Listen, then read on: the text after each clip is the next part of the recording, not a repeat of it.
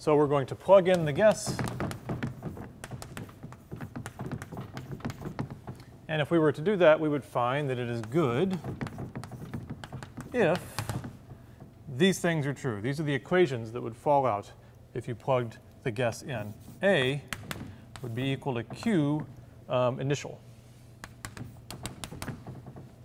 The initial value of charge that we were to build up with some initial condition, A would be that value. B would be R over 2L, and that's basically the damping rate. So just like we thought in that part of the equation, B looked like the damping part, that's the value, R over 2L. And then C, and here's something that happens in physics, there are two C's, right? So here, C is the capacitance of this circuit. But in the answer, C was one of the parameters we stuck in the answer. We only have so many letters, it happens. You have to get it out of context. Sometimes it's hard. I didn't mean to do something this bad though. C is the square root of 1 over LC minus R over 2L squared.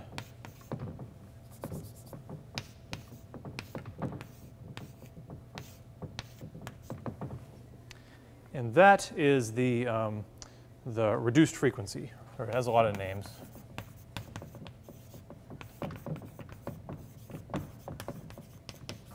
What that's telling you is you'll have some initial charge, the motion will be damped, and it will be an oscillation. This is the frequency of the oscillation. Remember, the square root of 1 over LC was the frequency of just a pure LC circuit.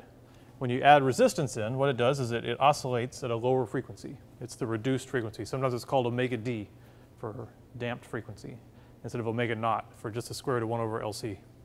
And here's that evil thing I did. This is the capacitance, and this is that parameter C. I put two C's in one equation. Normally I wouldn't do that to you. I'm trying to demonstrate what can happen in a lecture. So you got to be ready. You got to be ready to get it from context. If you see a C right next to an L, you know that means the capacitance. If I'm laying out the values in this equation of the previous guess, A, B, C, you know that's the C in the guess. Sometimes it happens, you got to go with the flow. Okay, so if we put all that together, it would look something like this. I don't want to mess this up. Q, as a function of time, would be Q max, or Q init is what I called it. You could call it Q max as well because it's the highest charge you'll get.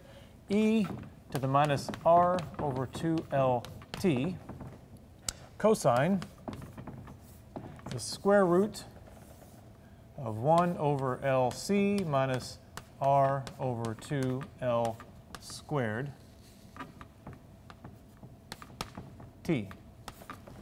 So that's your full mathematical solution. So we made a guess that looked a lot like that. Now we've plugged it in and solved for the three parameters. So now let's plot it. Let's look and see what would it really look like. Let's see. Now this would be Q as a function of time, and we have a time axis like that. And it's going to start at some Q initial, or you might call it Q max, and it's going to oscillate and decay. So it's going to do something like this, like that.